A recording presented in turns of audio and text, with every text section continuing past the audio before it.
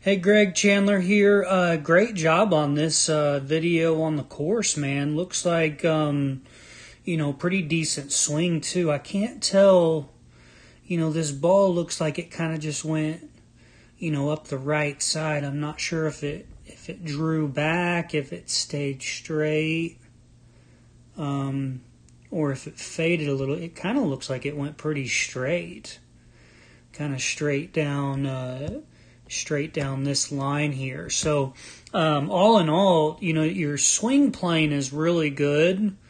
Swing plane and everything is really good. I think just a couple things I see is, you're getting a little bit far from the golf ball, and so your plane line is pretty high up here through the shoulder blades. You really want to see that plane going more through the middle of the back there. And so you can just get a little closer to the ball and kind of lower your arms and your hands to get on that plane.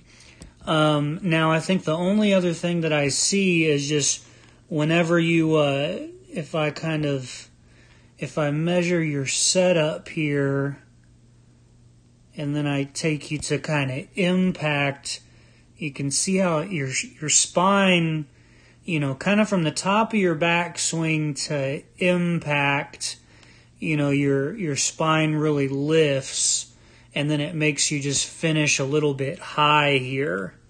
Ideally, again, you'd want to see that club, going more through your shoulders here.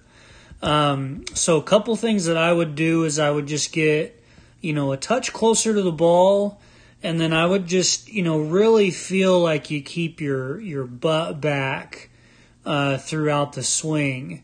You'll see, there is some pretty good, thrusting there, and, that can put some stress into the low back. So, getting a little bit closer to the ball and keeping your butt a little bit more back will allow you to plane the club a little more through your shoulders, like what you see over here on the right side.